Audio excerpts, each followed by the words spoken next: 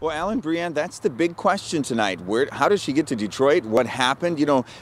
On Facebook, this really lit up when when word that she went missing, and this morning around 8 a.m. she was found in Detroit.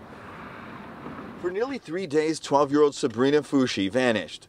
Last seen leaving her home in Roseville Thursday at 4:30. When word spread Sabrina went missing, our Facebook followers lit up, sharing her picture thousands of times.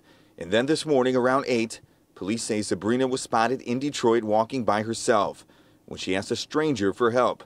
That stranger called police. Roseville PD says they've yet to interview Sabrina. No word yet on if she was injured, where she's been, or how she got to Detroit. But we have confirmed the 12-year-old is safe in a nearby hospital. Police say they'll have an update sometime tomorrow morning.